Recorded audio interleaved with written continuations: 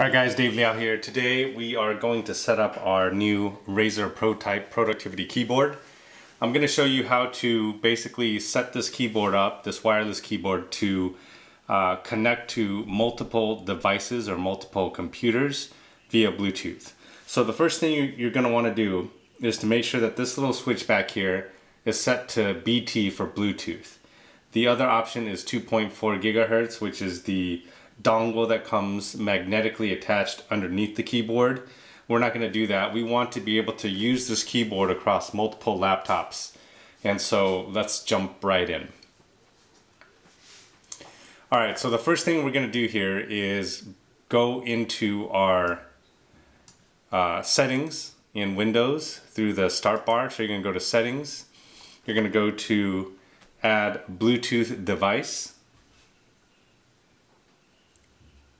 Go ahead and hit that plus sign and select Bluetooth when prompted for adding a device. You're going to hold the function key and the number 1 for 5 seconds until the device is paired. You're going to repeat the process for your second and third computers in the same way by holding function and the corresponding number.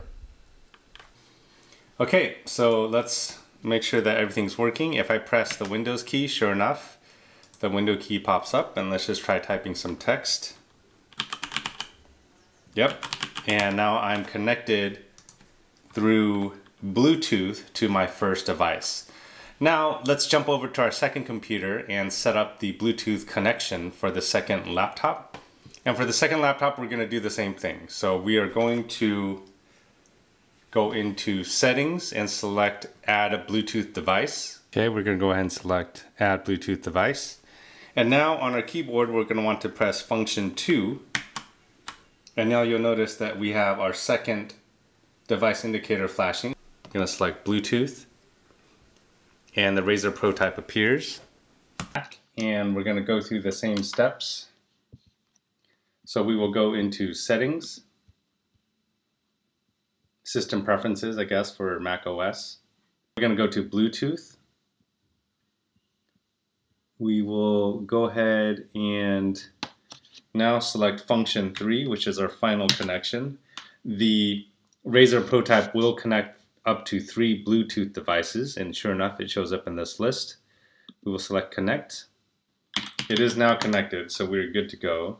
And you can see that when I type now, it is responding.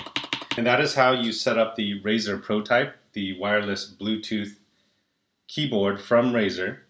And again, the main thing here is to use the function 1, function 2, and function 3 settings to pair the keyboard to your multiple laptops.